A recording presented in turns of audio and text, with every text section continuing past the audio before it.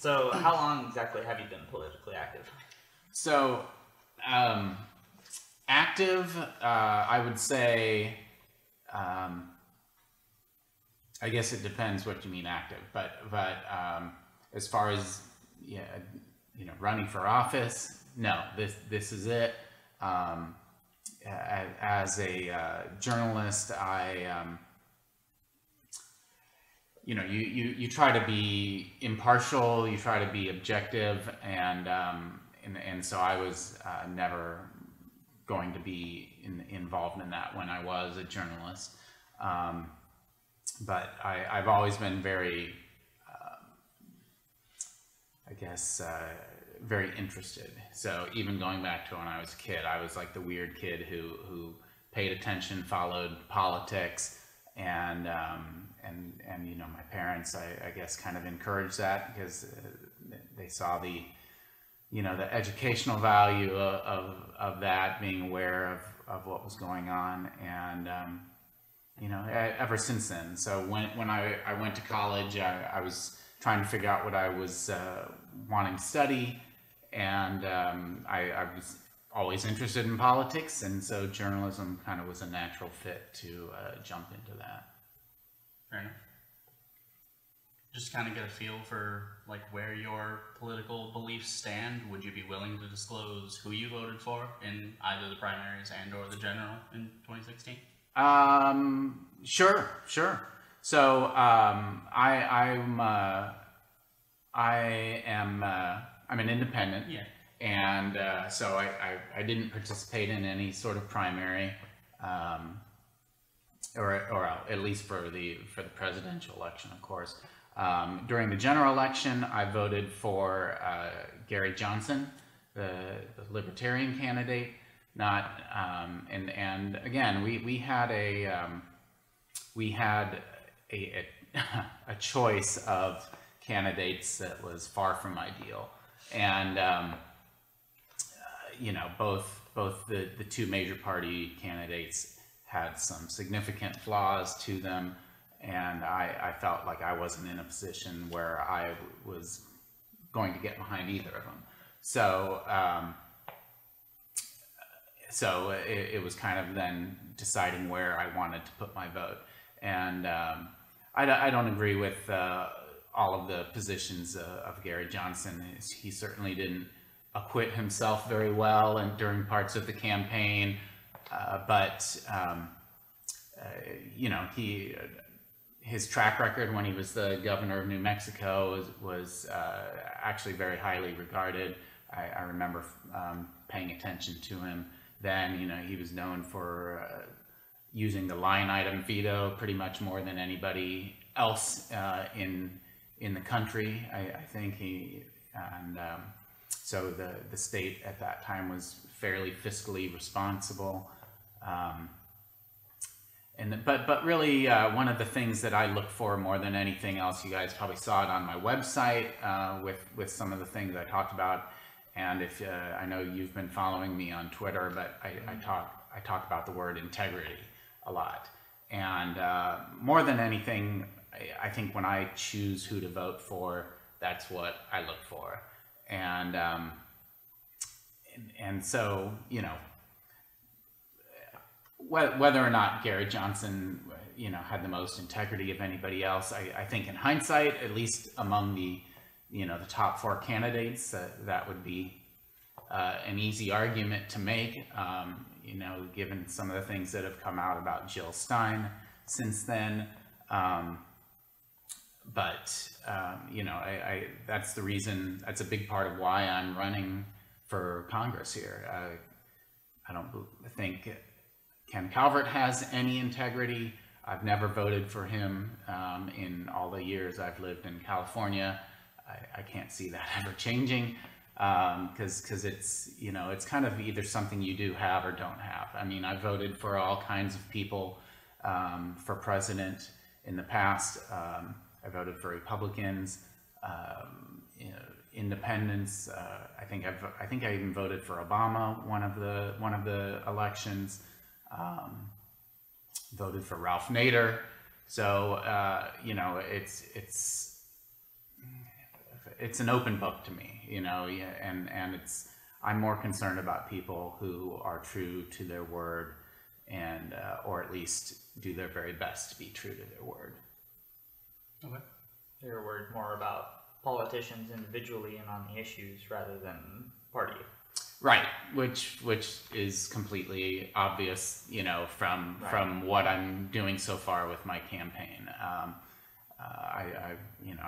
There's a hashtag people are using that I'm using to country over party, because I don't like seeing the politicians just sell people out, sell their country out just to do what their party says. And in recent weeks with the healthcare debate, that has applied a lot to Republicans, but Democrats do it on plenty of other issues. So, yeah, definitely, I'm about people versus the party. I think just as being an independent, you're not part of one side or the other. You don't have that sort of rooting interest, so I think we're all obviously Americans first. We all are patriotic to some extent. I don't believe that one side or the other has a monopoly on patriotism or loving this country. And when one side claims to and says the other side doesn't, it really turns me off. I can get behind that. Yeah. So, what made you decide to run for Congress?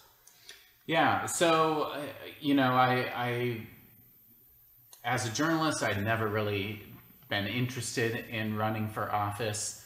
And then it was this last year, the election, how divisive it was and how nasty it was. It really, I think I wasn't different than most people in being pretty disgusted by it, and I'm certainly no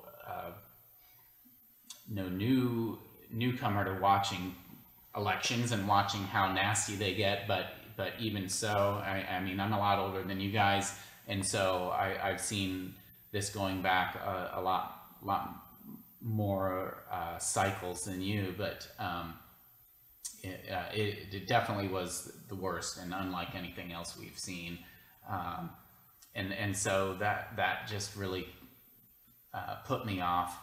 And but then this year, the tipping point, because even then I wasn't deciding, well, maybe I'll do something about it. It was the healthcare debate. Obamacare. I talk about healthcare a lot, and both out campaigning, talking to people, and on my website and social media, and so Obamacare has had its big problems. I think overall, Obamacare was a big step forward for the country. We got rid of, the lifetime caps on insurance plans. There was the protections for people with pre-existing conditions. The provision letting kids stay on their parents' healthcare till age 26. So there are definitely some major benefits. The fact that so many more people have health insurance than did before. I do think that ideally we want to get to a point as a country where everybody has health insurance. Now, how we get there is obviously a tricky thing, but so I saw Obamacare as a big step forward, and it was something that we needed to go back and continue to improve and address the shortcomings. And then when the Republicans started out this session of Congress, and in March, when the House first took up their plan, the AHCA, it was I just was shocked, I guess, the lack of of good ideas that they were putting out there. There was no way that you could sell this as an improvement. And, you know, they were essentially wanting to take away, cancel out, repeal the best parts of Obamacare, and then... I'm surprised you would be shocked they had that idea. Well, I'm not no, not shocked, but the extent of it, because you know, especially given some of the promises that were made during the campaign, as you know, particularly by the president, but you know, and then they completely went against that, and so there really was a big sense of outrage that I had personally over that. It was not hard for me to understand and envision how millions and millions of people across our country, and you know, tens of thousands, if not more, in our own district would be hurt by the AHCA or then the Senate versions, you know, that were to come after that. But really, it was in March, after the House first voted on and first failed, and then secondly approved it, their plan, that I kind of made up my mind to do this. So when you were looking at your options of how you wanted to go in and enact this change, you decided on Congress. Why not something smaller, like local or state office? Yeah, because a couple reasons. First, this is happening at the federal level, and I wanted to you know, contribute to the discussion there. And then secondly, it goes back to what I was saying before about integrity, you know, and Ken Calvert. You know, this guy's been in office for 25 years, and it would be, I think, disingenuous for anyone to argue that he is you know, the model type of representative that we need in our country, or I mean, really, it's the farthest thing from that. He's a poster boy for everything that you don't want your elected officials to be. So, you know, as I mentioned, I've never voted for him, and I felt like our district needed better.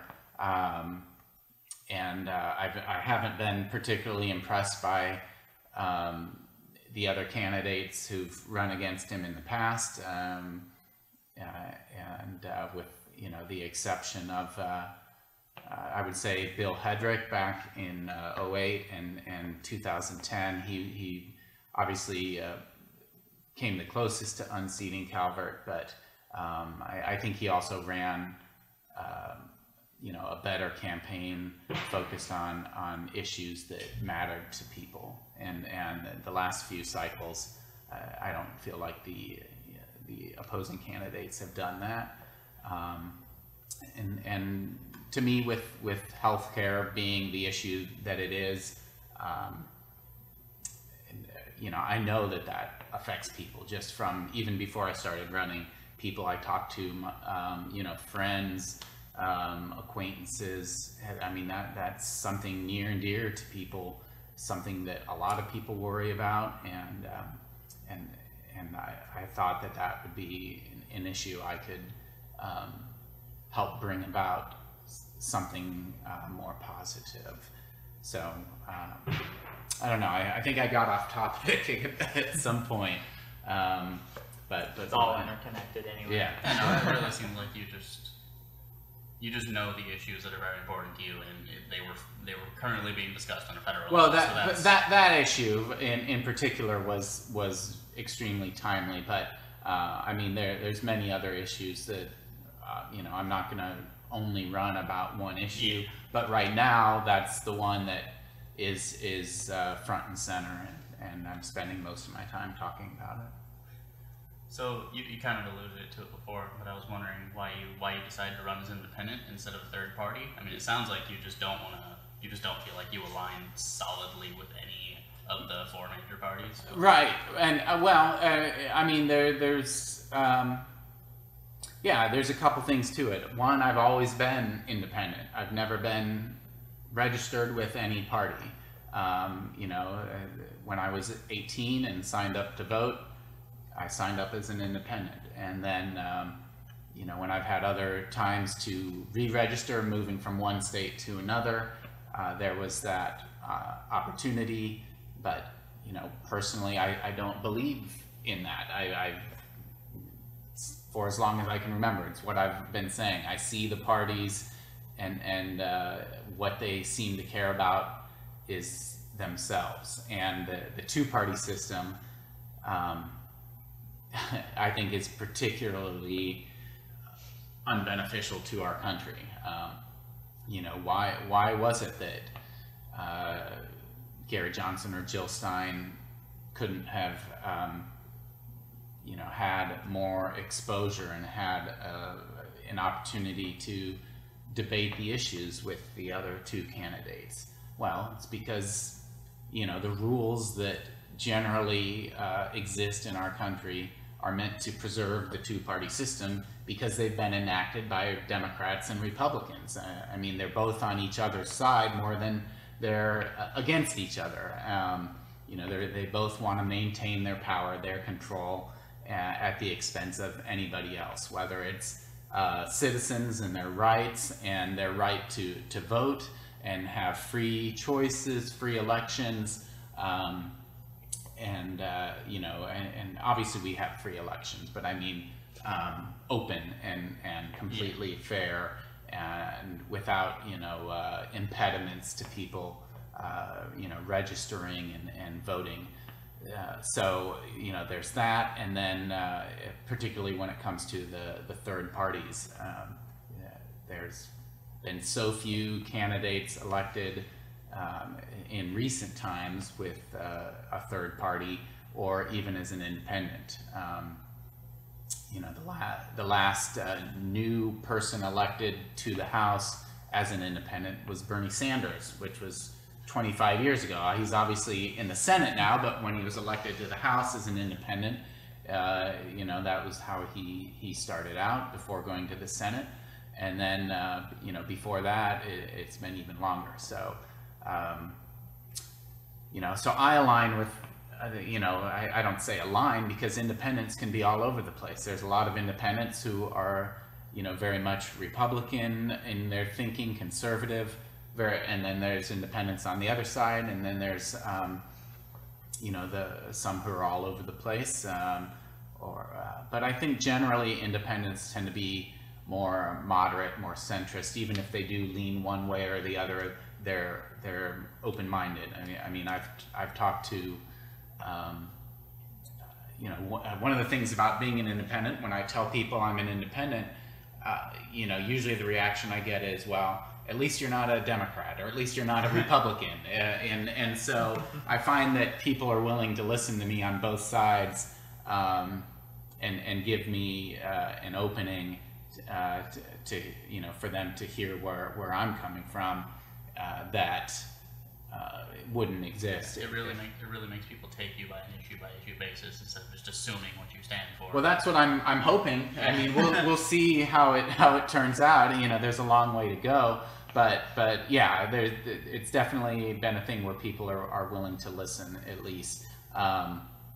And so with the laws here in California, with our top two primary system, that does open up opportunities for independents that don't exist anywhere else, or at least in other states that have different laws, or same with third parties. I mean, presumably, a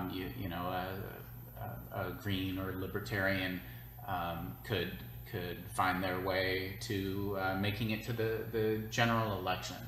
And actually last year in the cycle, we had two independents that did exactly what I'm trying to do, where they won came in second place in their primary election and went to the general against the incumbent, and they lost. But I feel like I'll have an opportunity to do that and have a different outcome. Hopefully the tribal wars that we're having, red versus blue, doesn't get in the way of. Well, it's gonna be something I'm gonna have to work extremely hard to overcome. I'm confident I'm going to win votes from Republicans and Democrats and certainly independents, but it's not going to be easy, because I'm going to have to make that argument that put your quote team aside and vote for the person who can best represent this district. So on your website, you mention how you want workers to be respected in the workplace. Did you have any legislation in mind, anything that's already been proposed that you would like to see hit the floor again, or anything new that you think you have to bring? Yeah, I think there's always an opportunity to stand up and get on board with legislation that other people are proposing. As I mentioned to you guys before we started, I've run a small business, and I think I mentioned it on my website. When you're building a team and you're leading a team, there's really no substitute for the people who are on your team, and those are, the workers. I mean, that it sounds weird to say that there, with that term, but that was sort of the question. And I also don't just look at workers as just the guys on the front line. I mentioned that people who run small businesses, to me, are working people. Even professionals, white collar people, are working people.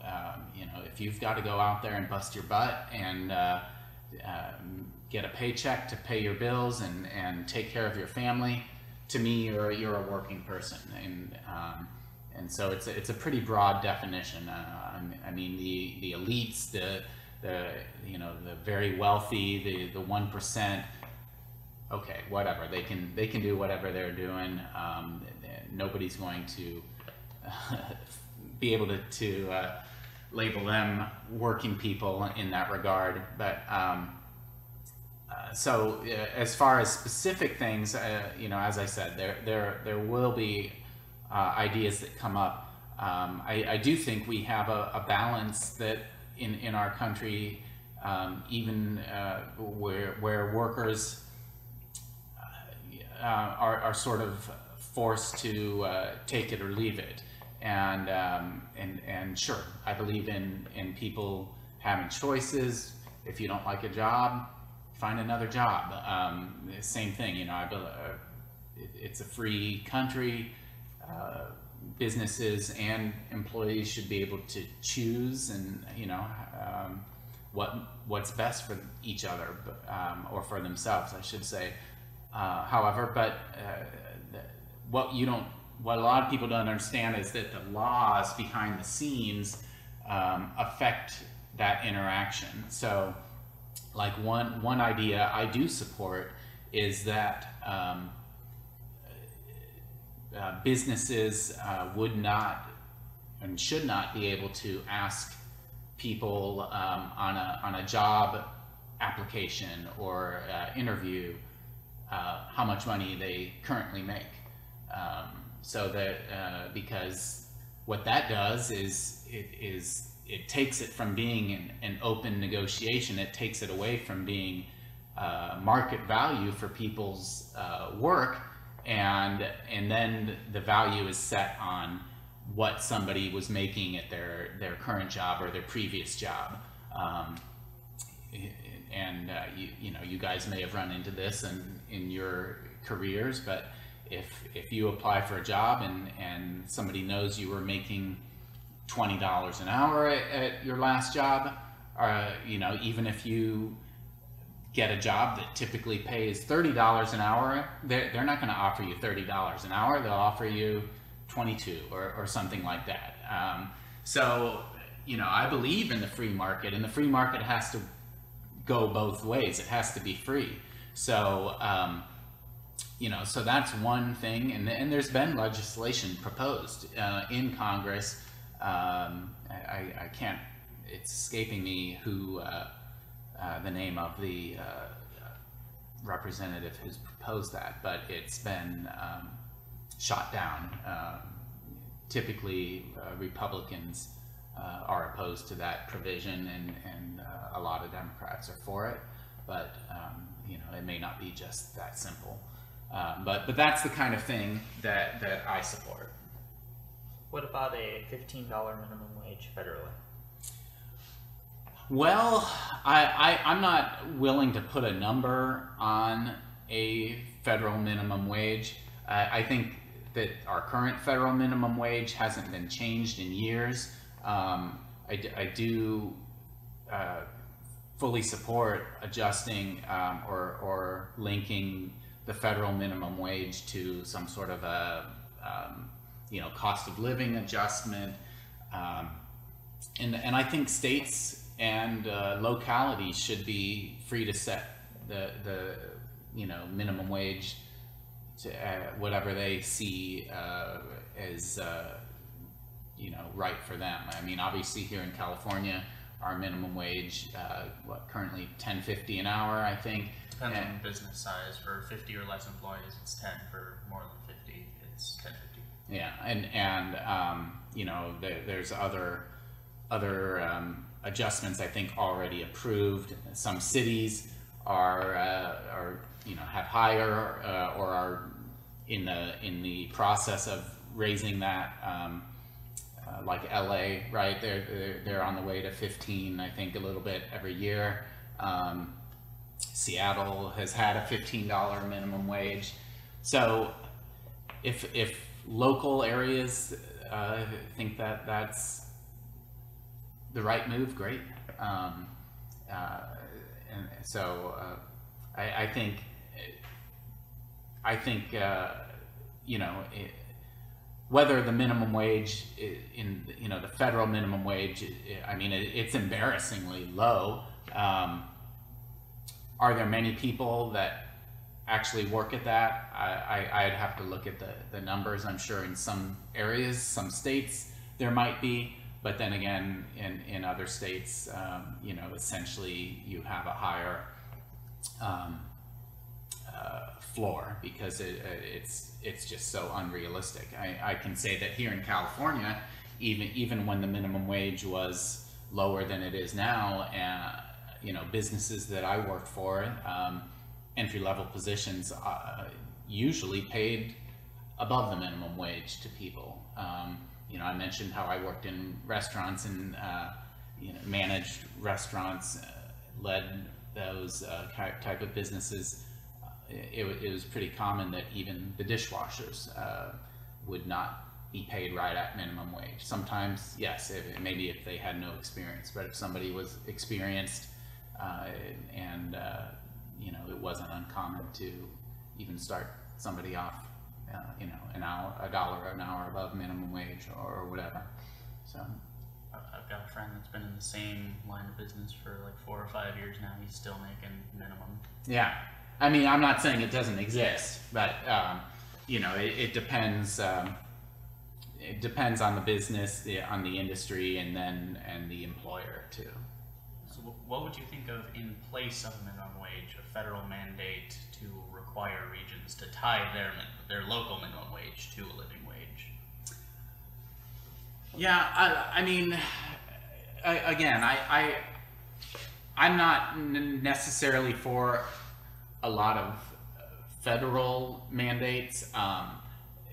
I do think the federal minimum wage should be higher than where it is, and you know, I don't know. I don't have a number in mind that I would just come right out and say. I think anybody who does that, who's not been intimately involved with the issue, is probably just pulling up a number, for the sake of sounding, making a statement that they think people will support. But again, I'm fully behind the idea of any state, any city, any county that wants a higher minimum wage to set that. There's a case recently that where the opposite happened. So in St. Louis. So St. Louis has a higher minimum wage than the state of Missouri and the federal minimum wage. And then what happened recently, the state of Missouri then passed a law that was forbidding cities from having a higher minimum wage than the state. And so so that was kind of an end around of the system, and it was bogus. I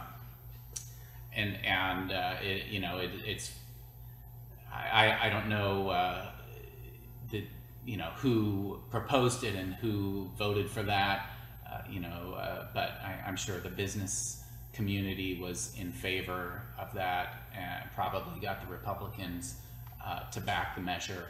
But again, I believe state and local governments should have more autonomy to do things like that, or really on any number of issues, as long as it is consistent with our Constitution, and minimum wage is not relevant to our Constitution.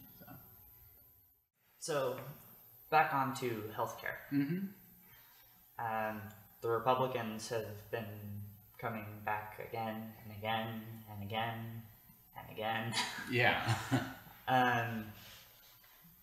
Ever since it got to the Senate, they've been trying to go through these different procedures, and I've only been involved in politics for just this year, mm-hmm. so I only know what I've read in government books and seen what votes have done in the past, mm-hmm. but everything I'm hearing from everybody else reporting on it is this doesn't happen.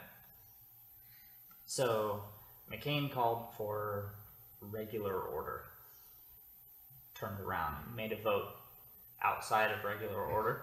But what do you think about all of these different procedures that are apparently technically possible in Congress, but seem to be able to circumvent what everybody thought was the normal order of things for how a bill is passed? Right. And it happens on all kinds of things. It's unfortunate. It's not what our democracy is supposed to be about. Things should be conducted out in the open. They should be, we have rules. They're supposed to be followed. And essentially what Congress has done, and it's nothing new. It goes back years, and both sides are guilty of it, as they have rules, regular order, and then they have exceptions to the rules, and they have other rules that let them get around the rules, and so it's because the Senate sets their own rules. It's sort of like the nomination of Justice Gorsuch earlier this year. So everybody talked about the filibuster, and you have to have 60 votes to stop a filibuster and to advance the nomination. Well, they had a way around it, and it was something that had happened in the past, just in recent years. And so, you know, the Republicans did that, and they said, well, you guys did it too, which was absolutely true. It still doesn't make it right, or it doesn't make, you know, the kind of government that, you know, we, the people, are entitled to, and that, you know, that we were given by our Constitution. So I want to see that Congress, both, you know, the House and the Senate, try to reform their rules and have a better process where bills are discussed wow, out in the open, and you know, amendments can be offered and voted on. It's not just a matter of the party leaders deciding who gets to have a hearing for their bill or their amendment. I mean, basically, the way it is now, if you have a bill and they don't want that to get out of and get a vote, they'll just keep it in the committee. It won't get out of the committee. The committee won't bother to even hear it. It'll just kind of sit there on the schedule. You know, if it's one thing if the committee hears it and votes it down, okay, that's part of how the process is supposed to work. But you know, what I think a lot of people haven't realized, unless they've been paying attention to some of these more high-profile things, is that our system doesn't, you know, it doesn't work like Schoolhouse Rock tells you it does. There's all kinds of maneuvering and things that happen in secret. You know, like last night we had the skinny repeal that the Republicans were voting on, and nobody knew what it was, and then they released the text of it at you know, like what, 8 o'clock our time, something like that. Yeah, I was you know, getting headlines for it on my phone Yeah. while I was at work, and I work nights. yeah, so I'm not it supposed was to like, get political updates in the middle of the night. yeah, I mean, and obviously they had a very long session of Congress in the Senate last night to consider all these amendments and have their vote, but to keep the main thing secret until 2 hours before, and then, you know, have 2 hours of debate about a bill that is going to reshape healthcare in this country, which is, you know, close to 20% of our economy. I mean, nobody could make an argument that makes a lot of sense. You know, and so you know, it was just a bad night for democracy in that regard. The fact that the repealed lost was definitely a good thing for our country. So the three Republican senators who broke with their party and voted for something that was in the nation's best interest, you know, more power to them. They did the right thing.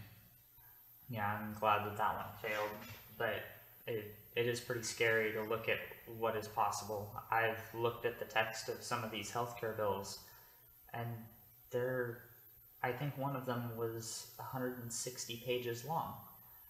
So to introduce a bill like that and only allow 2 hours of debate, nobody can even read the bill in that amount of time before the vote. Right. So that just makes passing what you think you're passing absolutely impossible.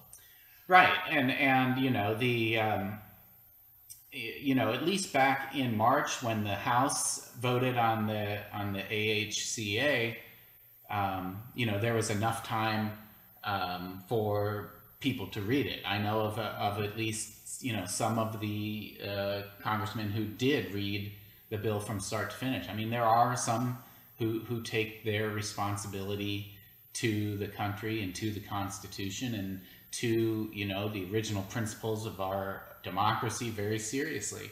And then there are many people who didn't, you know, who didn't read it, and that bill was hundreds and hundreds of pages, and so you can kind of understand that maybe that, you know, that can put a strain on somebody to try to read through that. But yeah, you know, I give full credit to our representatives who put in that kind of time and effort and work to make an informed decision. And if you've read any of the bills, you know how dry and difficult and you know, hard to make sense of some of the things in there, how, you know, just how hard that is. And so, you know, to read through that and, you know, find the things that are actually relevant can be difficult. So that's, you know, that's the kind of thing I want to see from all of our elected officials. I mean, that's the kind of congressman I want to be, you know, the kind who does read through all the bills, and the kind who will stand up and say, why aren't we debating this? Or, you know, why is this being written in secret? Or, you know, the other thing I don't think most people understand is that the vast majority of all legislation in our country, in our state, in our country, you know, really at most of the higher levels of government are not actually written in, you know, the offices of our elected officials. A lot of times it's interest groups, lobbyists who write these laws, and then they shop them around, try to find somebody to sign on to the bill. So, I mean, is it any surprise that you know, we have you know, such a corrupt system where you know, lawmakers get you know, their campaigns paid for by special interests, and that bills will favor one side or the, you know, one special interest or another, or, you know, sometimes there's even very specific provisions that benefit, you know, one company or a couple specific companies, and you know, even if they're not named by name, you know, the specific descriptions will make it clear exactly what's going on. So that's bad government, and you know, that's the other thing I do talk about a lot on my website, is having this you know, wall between special interests and the government, the lobbyists, and you know, that's something that the people in our system, if they don't want it to happen, if they want to stand up for good governance, if Ken Calvert wants to, if Paul Ryan wants to, if Kevin McCarthy, you know, those are the you know, not Ken Calvert, but the other two are the top Republican leaders, Nancy Pelosi, Steny Hoyer. You know, if these people want to stand up for good governance, they can do so at any time, but they don't, because they're all invested in the system. They're all getting money from the same sources, and it's not what democracy is supposed to be. And Nancy Pelosi actually just said, when she was the target of being ousted from leadership, said, "You can't get rid of me. I'm your best fundraiser." Right. And it's true, but I mean, is that what it's all about? And unfortunately, it is, if everybody agrees that that's what it's all about. Mm-hmm. And I don't agree with that. So, you know, again, that's part of me standing up for, you know, not just working people, but for all the people, and for democracy and good governance. So we just touched on it briefly, but money in politics sounds like obviously you want it out. Yeah. I mean, you know, money is always going to have a place in politics, but there's good money, there's transparent money, and that's what that's what true democracy is about. So yeah, I support all any sort of provisions, legislation for transparency. There's a bill in the Assembly right now. I think it's called the Disclose Act, relating to ballot propositions and other type of PAC campaigns, things like that, that would require those to very clearly state where their money is coming from on advertisements, and that's something I'm completely behind. You know, dark money needs to go away, and you know, we need to shine a light on that, and you know, have a light on all the money in our political system. And you know, talking, as you mentioned, Nancy Pelosi, and this will be something I'll be highlighting throughout the campaign. I mean, I mentioned how both sides get their money from the same places. It's completely true. Ken Calvert and Nancy Pelosi both got large campaign donations from AT&T last cycle, and you know, I could list more and more. You know, some of the different Indian tribes both give to Calvert and Pelosi. So you know, who knows? I may that may be part of my way to get through to some of the Republican voters, is, you know, show how Ken Calvert and Nancy Pelosi are very much alike in some regards. Yeah, it's pretty strange how much they have in common, even though they're always at each other's throats. Right.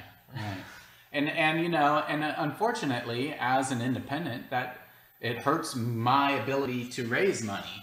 You know, because if you're on one team or the other, you can go out there and you know, say, rah rah, give me money, I'm on your side, and people will believe that. People will take that. For me, it's a harder case to make, but you know, I've been getting some donations so far, and as my campaign continues to gain momentum, that's just going to build, and I'm confident I'm going to end up with enough money to make a credible case for myself, and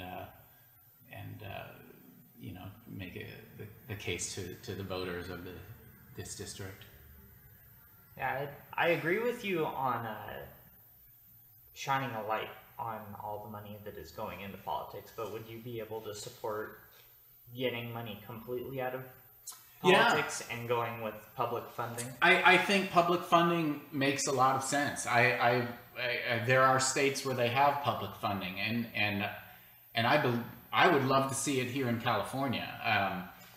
You know, it's something that the two parties always fight against, and because they know it's in their interest to have an uneven playing field where they're the only ones getting the money, because you know, the other candidates, you know, whether they're independents like me or minor, you know, third-party candidates, libertarians, Greens, you know, those being the main ones here, but other states have their, you know, their other minor parties. Minnesota has one called, I think, like the Workers and Farmers Party, which is kind of the main third party, I think, in Minnesota, at least for state elections.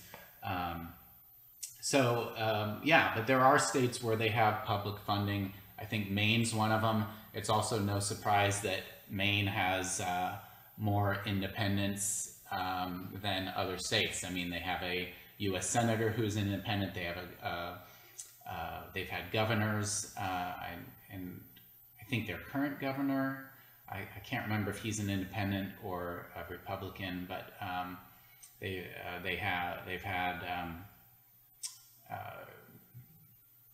a lot of state representatives who are independent. So there are reforms and changes that can happen that can make our election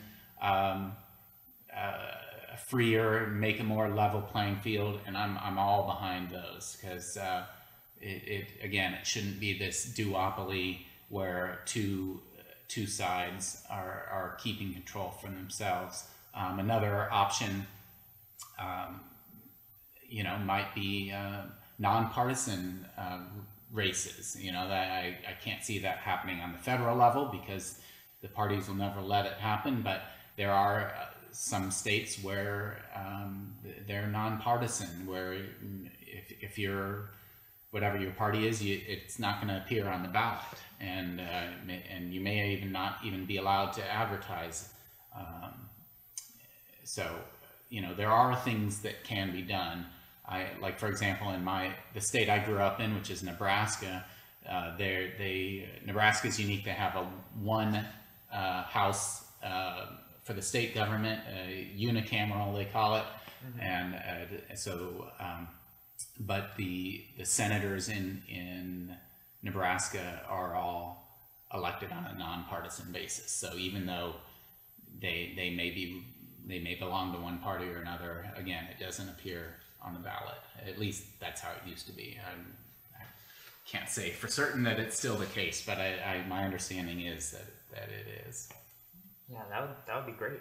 Yeah, I mean, those from the ballots. Anything that can level the playing field, make it about the candidates, the policies, as opposed to the party. Because what does the party tell you? It tells you that somebody, it's kind of lazy to me. It takes the burden off of a lot of our voters from finding out what somebody suggests or supports, what they stand for, and I think that's true here in our district with Ken Calvert. I think if a lot of the Republicans knew what he was about, and they wouldn't support him. There are people I've talked to who are unaware, regardless of if they were Republicans or Democrats or independents, who are unaware of any of his, personal or, office-related scandals or ethical shortcomings, and part of that is, again, go back to candidates who've run against him who maybe haven't been very effective candidates in pointing some of these things out. Did you have something? Nothing on this subject, but I do have a couple more questions. I feel like we keep coming back to healthcare, but it seems to be your favorite Sure. issue, so may as well. You mentioned that you at some point wanted everyone to be covered, but did you have any specific policy ideas? Yeah, I mean, no, I don't know how we get there. In California, people talk about single payer a lot. That was in the news. And the plan that went forward here really was, a joke in my view. It was just kind of a broad outline of we'll have single payer, everybody will be covered, and so what happened was, again, it was written by a special interest group, the California Nurses Association, which I'm all for nurses, but should our nurses be writing our legislation? I don't think they or any other group should be. I think everybody should be allowed to give input on any of our laws. That's why we have public hearings for legislation. But so this proposal was written by a special interest group.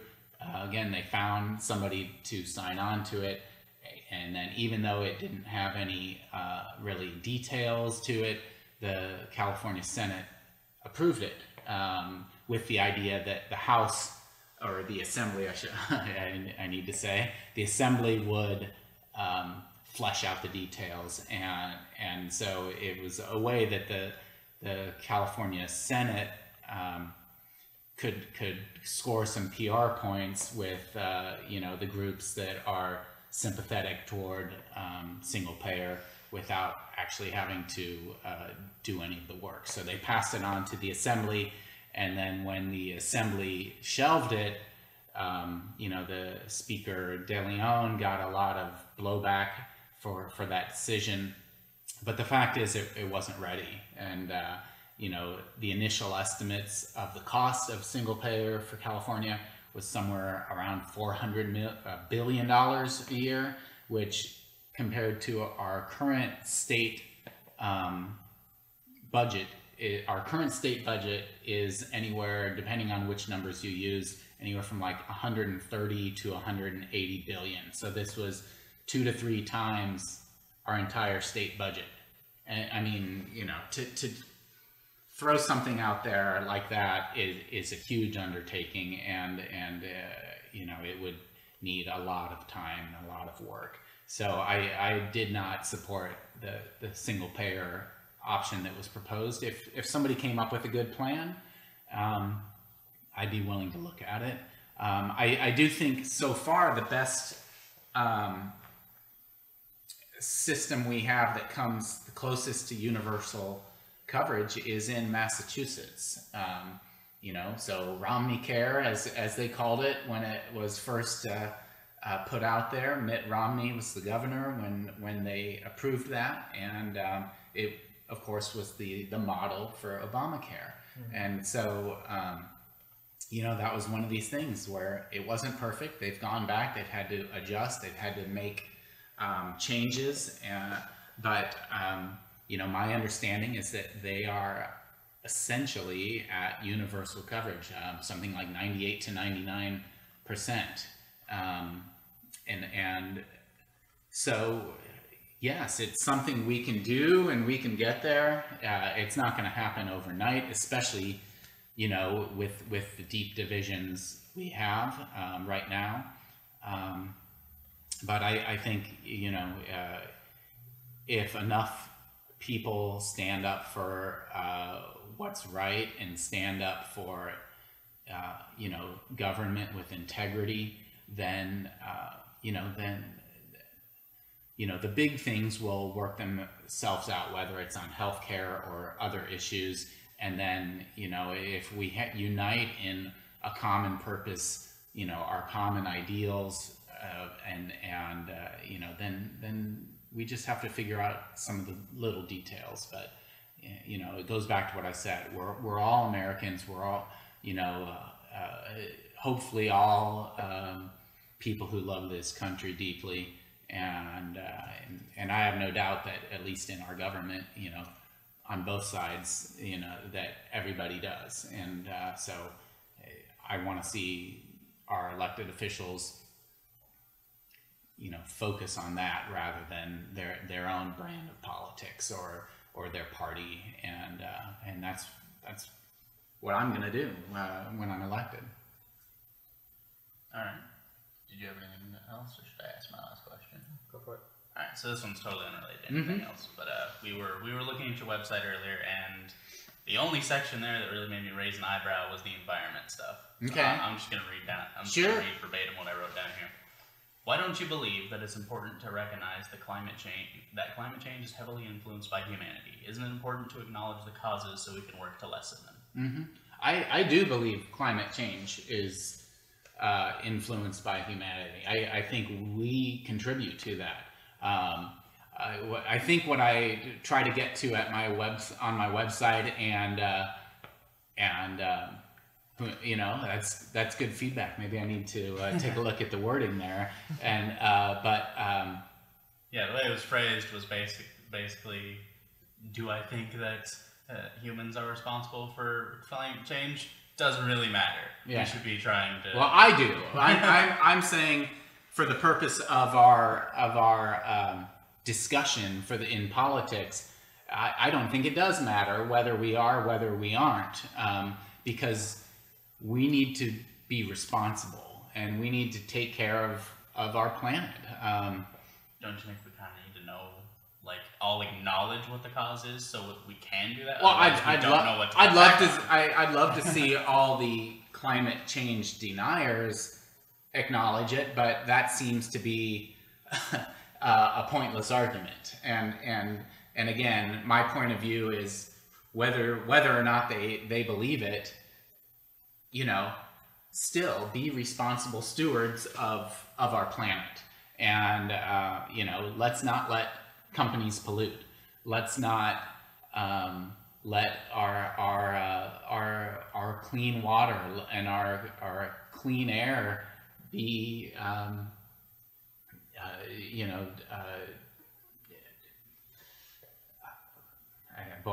I had the word on the tip of my tongue, but I don't want to just say polluted, but you know, debased or whatever. I've lived in California about 15 years, and you know, when I first got here, you could see the smog a lot, and these days you don't see it very often. Certainly not like when I first moved here. So is that, you know, I don't know exactly you know, all the reasons that is, but I have no doubt that a big part of it is, you know, California's strong environmental standards, and you know, California's been leading the way on environment issues, and I think we should continue to. So you know, that's where I am on the environment.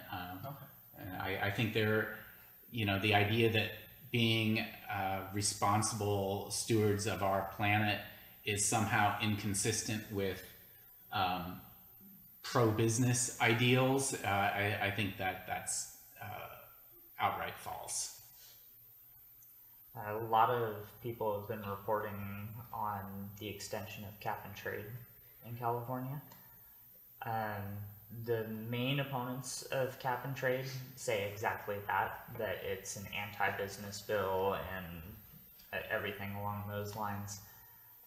Democrats who proposed it are obviously in support of it, but then also, if you look outside of the United States, other countries are also implementing cap and trade, along with regulations and carbon tax and other things on top of it. China has implemented cap and trade. They wanted to do a carbon tax, but their businesses there actually influenced them to go a little further to the right and went with cap and trade instead. But several European countries have implemented some form of cap and trade. Other world leaders are actually praising California for making this move, and then you still hear a very, very divided debate here in the United States. Do you have any comment on what that's about? Yeah, I mean, it's changed. So you know, the points that I would make is we've had cap and trade here in California. This was an extension of that, right?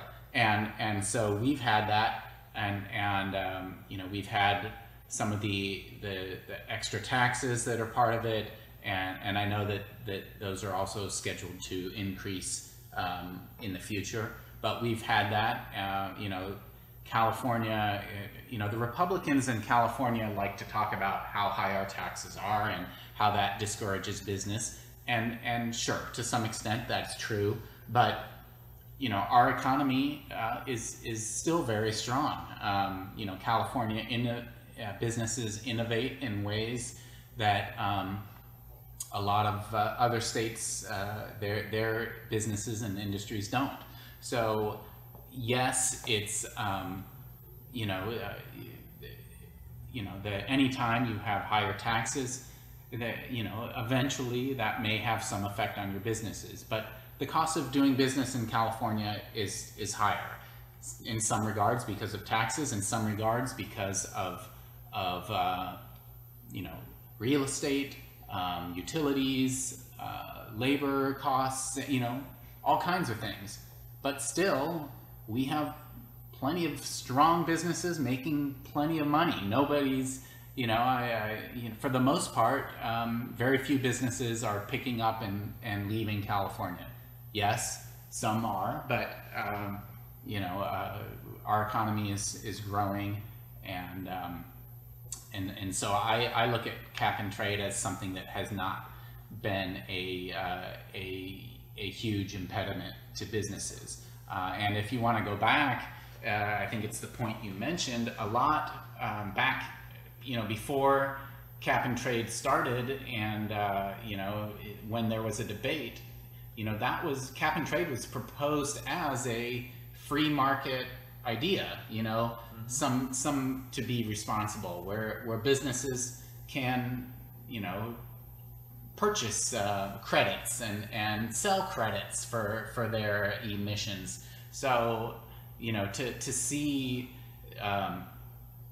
you know, how vitriolic some of the opposition on the right is to cap and trade, it's a little funny in that regard, because you know, that was the free market, the Republican idea at one point was to you know, this was better than other options, and you know, so that's the first point I'll make. The second point is, if you look at the actual vote, it wouldn't have passed without Republicans voting for it. So I believe there were 7 Republicans in the Assembly, 8 that voted with the Democrats, and so to me, it was a bipartisan you know, decision.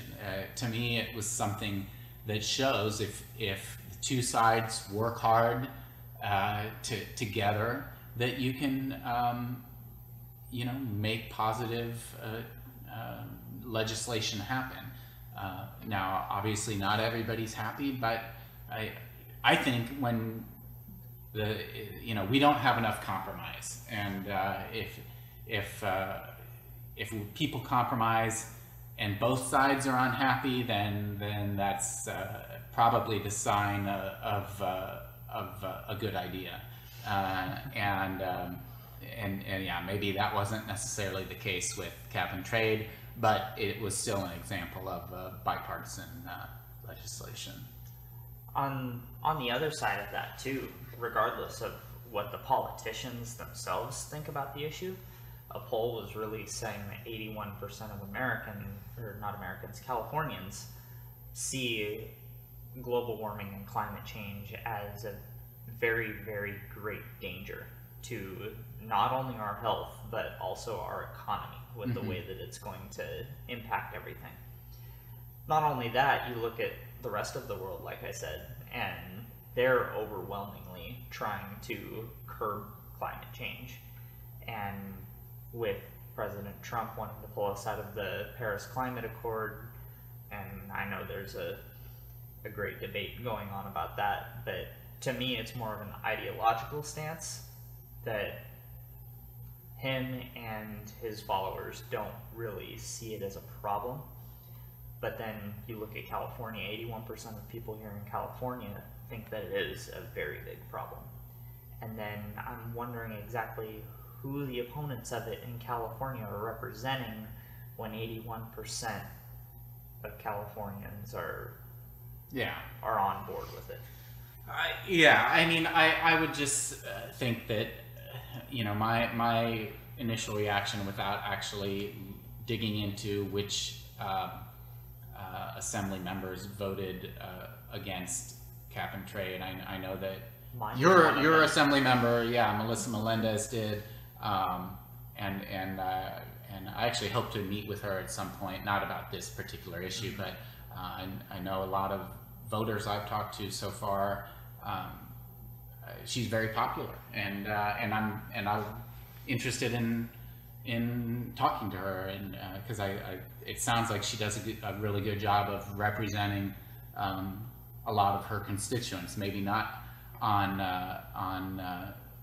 you know, environmental issues, if that 81% holds true to this area, which I don't know, but you know, a lot of times I disagree with her on a lot, but I will say that she is very communicative, Mm-hmm. and she does meet with her constituents on a very regular basis, and she is open to discussion. Yeah. I've actually spoken with her personally. See, and that's everything I support as somebody running for office, and you know, again, it goes back to the person instead of ideology, and so yeah, I may not agree with her on certain issues. If she's a good representative, if she you know, has an open mind, if she listens to her constituents, meets with her constituents, which unfortunately, you know, our congressman doesn't do that, and you know, then that's fantastic. I went to a kind of like it wasn't really a town hall, but it was more like a conversation type meeting the other day in Menifee with one of the city council members there, and she was sitting down, and there was 30 to 40 Menifee residents there, and you know, afterwards, the first thing I went up to her and said, I just said, you know, congratulations, you know, great job for doing something like this, and she was very appreciative of that comment, and again, I think we need to, you know, recognize when our elected officials are doing the right thing and are trying to be inclusive, and I mean, you know, there are some out there in Congress, both in the House and the Senate. You know, I don't know that I would want to try to put a number on that, but I'm you know, sure someone has. Right, and you know, but you know, to me, it's indefensible to not have town halls if you're either a senator or a congressperson, congressman or woman, because you are accountable to the voters, to your constituents, and if you don't want to do that, I mean, you should find a different line of work. I mean, that's part and parcel of what democracy is supposed to be. So I have no tolerance or appreciation for anyone who doesn't do town halls or only does telephone town halls. I think a telephone town hall can be good if you're also doing, you know, face-to-face meetings with your constituents and town halls, but if that's all you're doing, it's definitely kind of a scripted or not you know, completely open dialogue. So was there anything else that you wanted to bring up? No, I mean, I think we talked about a lot of the things. We spent a lot of time talking about healthcare, and you know, my thoughts about governance and the type of elected officials we need. You know, some of those things are a little more hypothetical and tough to you know, make a case to voters on, but I think a lot of people you know, feel it and think it. It's one of those things that if you didn't know that some of you know, like the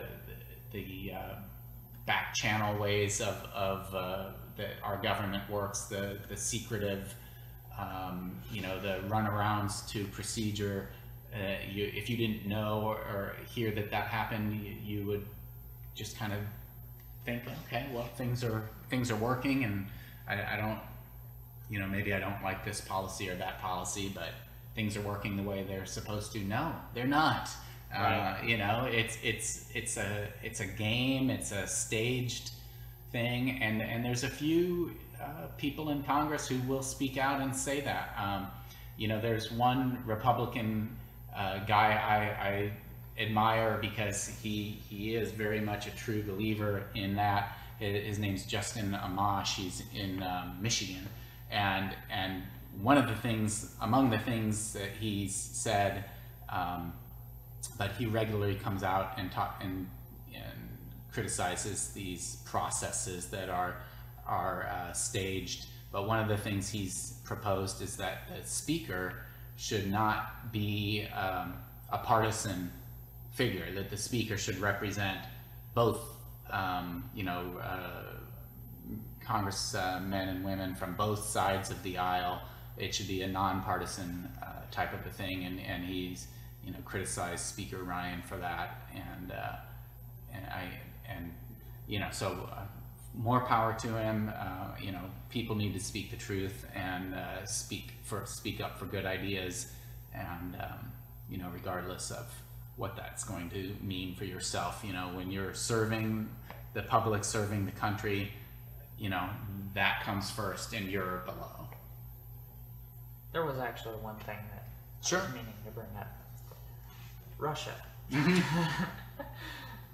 I'm getting tired of hearing about Russia myself, but I figured I would ask, what do you think happened in 2016, and do you think Russia actually had anything to do with it? Yeah, I don't know what happened. I mean, it seems pretty clear that they were involved in to some extent of trying to sabotage or affect our election. And I don't doubt for a minute what we've heard from our intelligence agencies, that they were trying to help President Trump and not Hillary Clinton.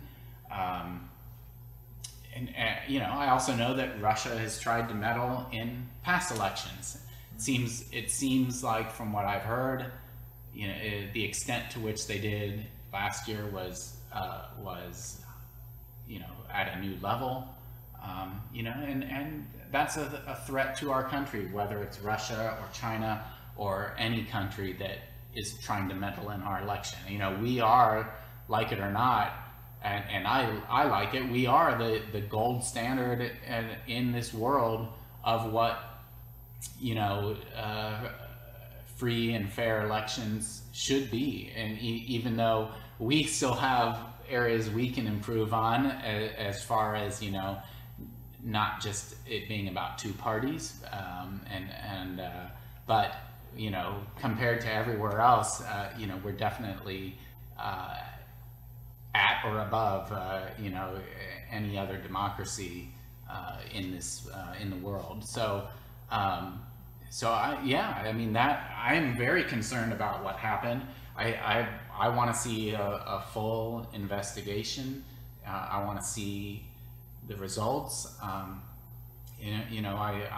completely against any sort of corruption in our government, whether it's somebody colluding with the Russians, which is possible, or whether it's some of these allegations that were made against Hillary Clinton.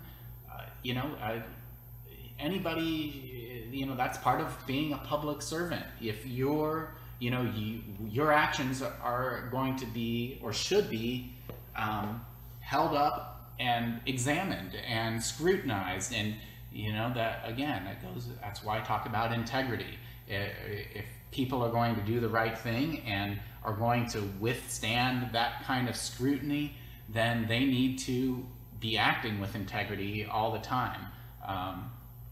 That's one of the definitions of integrity. It's not about what you do when people are looking. It's what you do when people aren't looking. And so it's not, not what you can get away with. It's about doing what's right.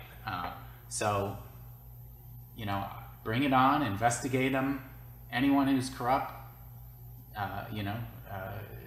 shine a light, charge them with crimes, prosecute them, and our democracy will be the better for it. So, I've been passing this question around. Let's assume for a moment that Russia did actively hack the DNC, and they are the ones that got those emails. WikiLeaks then proceeded to publish all of those emails. Do you think that that's actually a problem? What part? The fact that the emails went public. Well, I mean, the DNC is a private entity. You know, as I said, I'm all for transparency in government. I don't believe private entities, whether it's you know, the DNC or the RNC or private businesses or you know, private citizens. You know, God forbid. You know, what if somebody's hacking into, you know, our emails, and you know, if you have an expectation of privacy, your privacy should be should matter.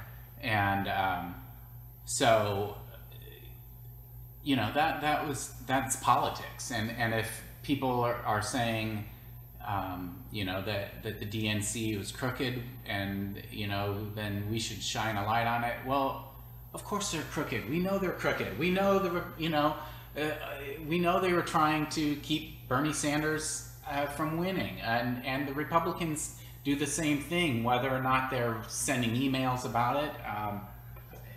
You know, but again, any sort of public business, public officials, and you know, the DNC, even though they are related to public officials, you know, it's a private entity. So I would not say I see merit in somebody hacking into a private entity and then you know, invading their privacy in that regard. I don't know.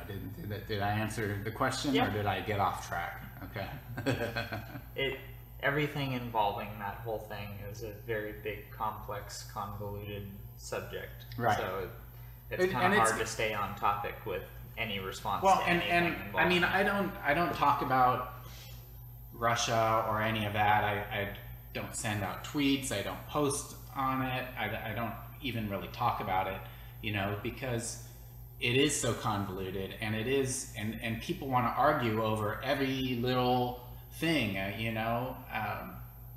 I mean, I tend to believe the worst about everybody. So, you know, I'm expecting somebody to be guilty of something, you know. I don't know who it's going to be. I don't know what it is, but, you know, we'll find out in time, and, you know, let the investigations go on. Let's get truth. Let's get light, and then go from there. And you know, I'm in no rush to prejudge anything. I'd rather have the truth and have everybody make the right decision than speculate and you know, convict people ahead of time. That's probably the best answer I've heard on Russia.